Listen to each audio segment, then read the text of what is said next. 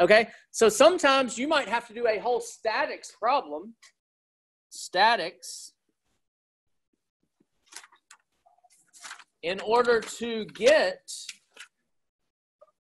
the stress in this wire DE, I would need to do statics in order to find the force in ED.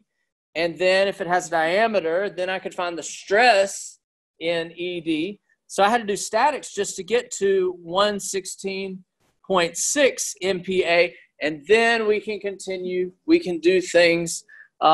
In the back of the book, you could look up A36 steel to find its E, to find its yield stress, find things like this. I think that this one is less than the yield stress. So what happens when the stress that you've got is less than the yield stress? It's in that elastic region. And so then we don't have to have the stress strain diagram in the elastic region. So here, let's kind of do this one. In the elastic region, because from the back of the book, the yield stress is 250 MPa. So if I'm only at 116, then I know it's in the elastic region. Also from the back of the book, I would just read off the E, is 200 GPAs. And so in the elastic region, E is stress over strain. And so if I know this is 200, let me be careful though. Let me be careful real quick here. This is 200 GPa. This is 116.6 MPa. So y'all know that GPA is 1,000 times more than MPa. So this is what I'm going to do right here.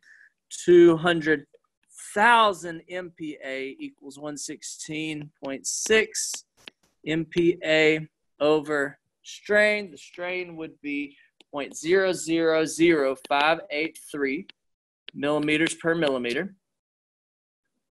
And sorry, I'm going fast and I didn't read the problem statement. The problem statement is not asking for the strain.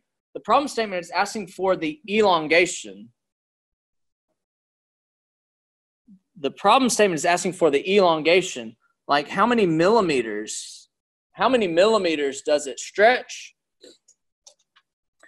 So I know that this is delta L over L.